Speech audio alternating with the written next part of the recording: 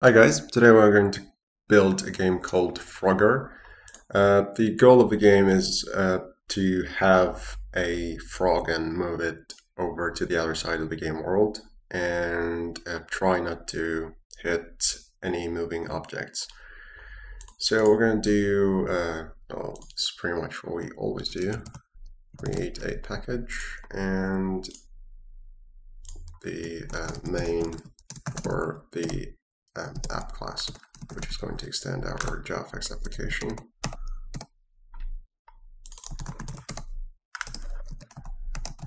Set scene, new scene, create content. So this is the typical stuff that we do all the time.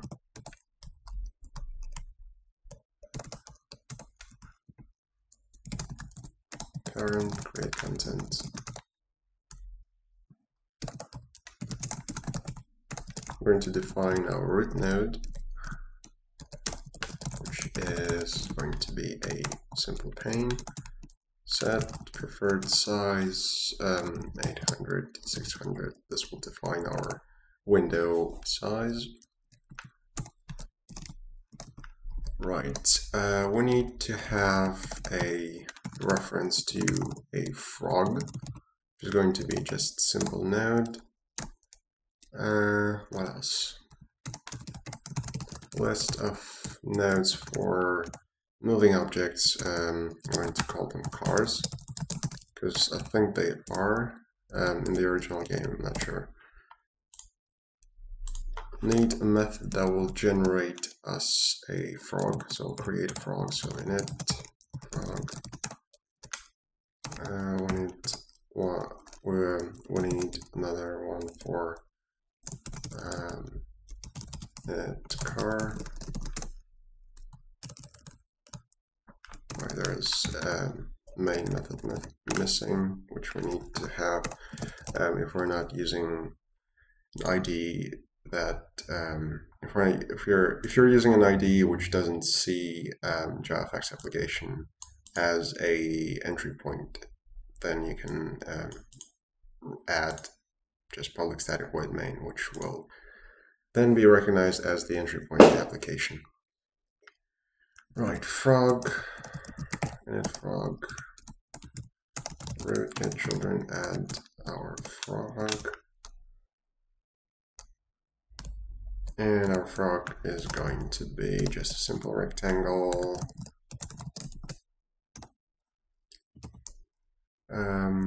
Let's do 38, because we don't want the bounding box to be full 40 pixels if we're going to use 40 pixels as the tile size, because otherwise they will just simply clip, and we don't want that. Color green.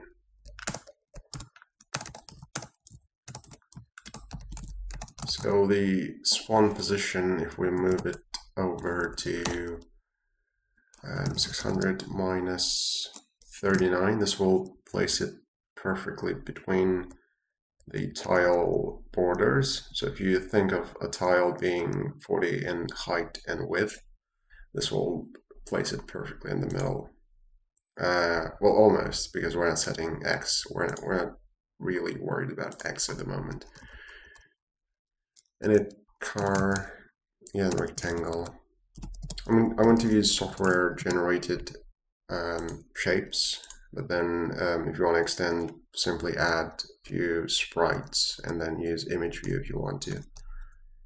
New rectangle, this is going to be full 40 and color red to signify that it's a hostile. Return rectangle. Actually, I think it would be easier if we do spawn car instead. So we return the rectangle object that we also added to the root node, so that we don't need to do that afterwards. Translate x, 0 is fine. Y is going to be going to do a random, and then multiply that by, so if it's 40, then we have 600 divided by 40, 15. we don't want the last row, so it's 15 minus 1, which is 14. And that should give us 0 to 13, because if you remember, random doesn't return, it's exclusive. So return maximum 0.99 and so on, which should give us the value that we need. So it's going to be between 0, 13, and if we multiply it by 40, that fits perfectly fine, I think. Yes. What else? We need some sort of timer, and we're going to do animation timer, which is the easiest one. Might as well do it here. Timer, new animation timer. So this callback will be called every 1/60th of a second. So if we do an update,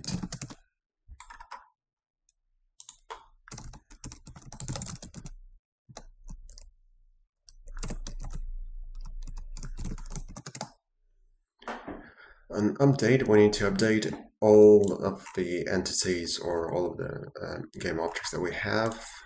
Let's start with cars. So for each car in the cars list, we are going to move it from left to right. So set translate x, get translate x plus, let's do random again. So it's random, and we'll multiply it by some value, say 10, because that's going to be executed every 0.016 or 17 seconds, which means it's going to be quite a large value when it comes to a second. Right, what else? We also want to spawn cars. Random, let's get a value of 75. Yeah, that should do. Spawn car. We also need to add it to the cars list so that it's going to be updated. And we also need to check if the frog is colliding with, so check the state of the game or something similar.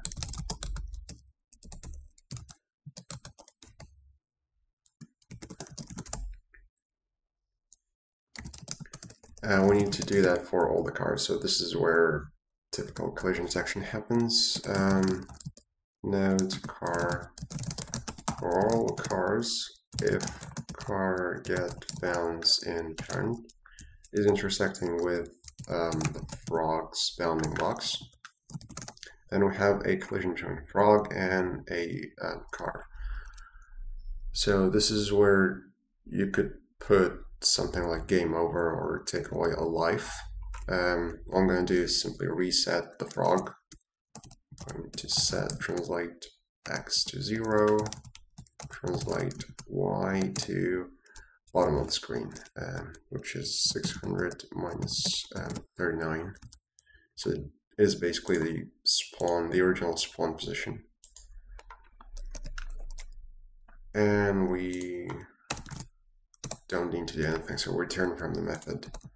Or if this stuff isn't executed, that means we're continuing and we're still in the method.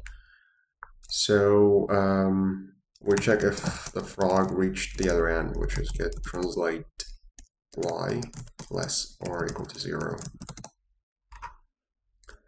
And we do some game 1 stuff. Could do a simple animation of letters, I suppose. String win, you win. For character letter, actually it will be beneficial if we use indices. So I less than win to character array length.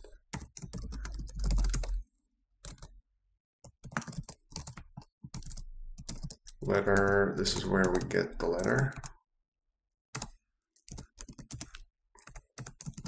We then need to transform the letter or convert the letter into a UI object. New text, we need to convert that to a string.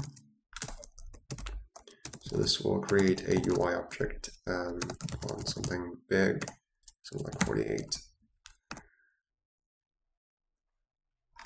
We'll also probably need some form of layout for those letters, because it is quite tricky to place them manually. So I'm going to use a horizontal box.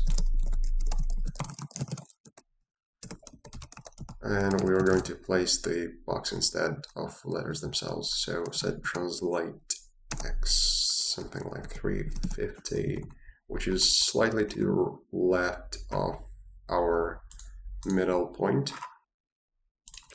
Same with the y coordinate, which is going to be 250.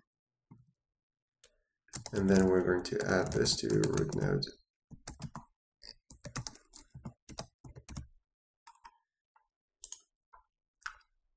And that in turn gets added to the horizontal box. Text, what else? The animation, yes. Fade transition, duration of half a second, or 0.66 should be fine, I think. So we are animating this node. Set to value 1. So we're going to do nice fade in effect. But first of all, we need to make sure that it's actually not visible. Set opacity 0. So this will set the visibility of the node to 0 by making it transparent. And what we're going to do is animate this value to 1, which is 100%, over the course of 0.66 seconds. But this will animate the whole thing in the same amount of time. And we want to set delay based on the index. So it will be like a wave, I think. Well, it should be on the screen anyway. So I multiplied by 0.15. This will generate a 0.15 multiplied by I amount of seconds of delay for each of the animation that is going to be played.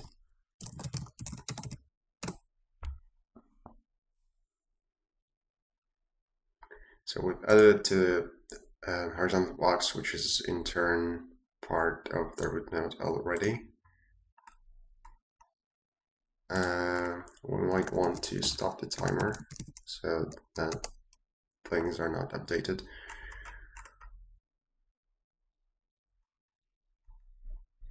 Right, what else do I need to do? Right, input. Stage gets scene, which essentially returns the same scene object. You could have defined it as a reference if you wanted to. Set on key pressed. Take the event, we switched it to key code to find out which key was pressed. Case W, S, A, and D. It's always good to have default in there just to make sure that you've accounted for all possible combinations, because in the future you might have added a new letter and you may have forgotten to implement the switch. So this will kind of be like a reminder in there. Technically there should be some kind of print method in there saying unknown switch or something. W, right. Set translate Y, get translate Y, and -40. So that will move it up. So move it down. A moves it to the left, so we're changing this to X now.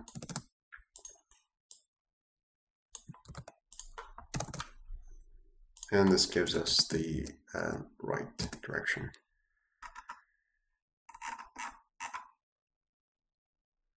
Yeah, I think that is it. Let's just try and run this. So we have our, there are no cards spawning though. So we have our frog, which is that object.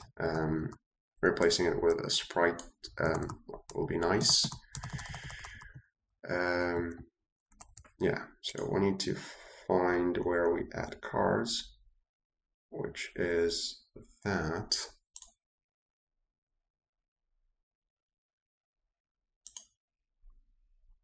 So translate X.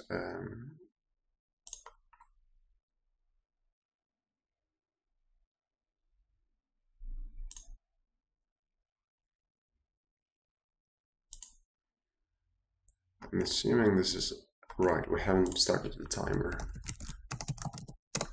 Yeah, this is why that thing wasn't executing. Yeah, should be right now. So these are the cars which you're not supposed to hit, and if we do hit one, we're going to be reset to our starting location. So I think the easiest method is to probably get to the right side of the screen so you can actually see cars coming at you. And then you get to the top of the screen, you get this kind of okay-ish animation, which you could move to the left, I think.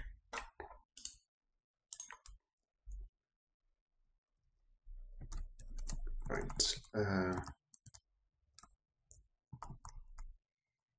You could change the number or the value that's using for checking if it should spawn a car or not to sort of play around with difficulty. This is responsible for the movement. So the larger this value is, the faster the cars.